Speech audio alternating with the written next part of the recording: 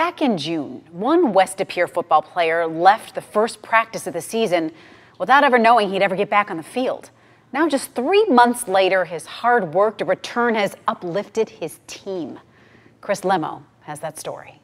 Langdon Norgaard's summer started just like most high school football players. After a breakout sophomore season, he was looking forward to continue building during his junior season, a season that almost ended before it began. During the first practice of the season in June, he went down in pain after going up to catch a ball. I caught it, and then I was coming down, and then right at my defender's elbow, and he hit me in an awkward spot right in the kidney. So Norgaard was carted off the field, and his parents quickly took him to the ER, where he was then sent down in an ambulance to the Children's Hospital in Milwaukee.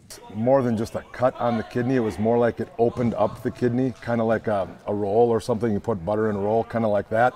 Despite the severity of the injury, Langdon's dad, Jeff, says it nearly could have been devastating.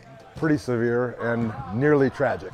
It was pretty traumatic and painful, no doubt, but had it been a couple millimeters more, we would have been in a different story right now. yeah, there was like a chance where I wouldn't even be able to get back on the field again, and that was like a scary thought. After the surgery, the long waiting game began. For a while, like a long time, I couldn't do anything. I could only walk, and I could barely walk for 3 weeks. A long waiting process that Jeff said was tough to watch. As a parent, it's hard to see your kid in pain without being able to do anything about it, really.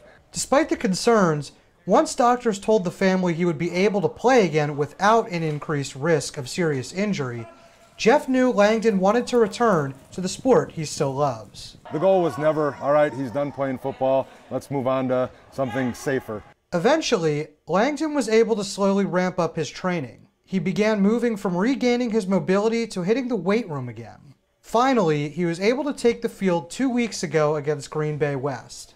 It felt amazing. I felt like I'm back. Like I'm the old Langdon that I was, and I can do just as much as I could before. In De Pere, Chris Lemo, NBC 26.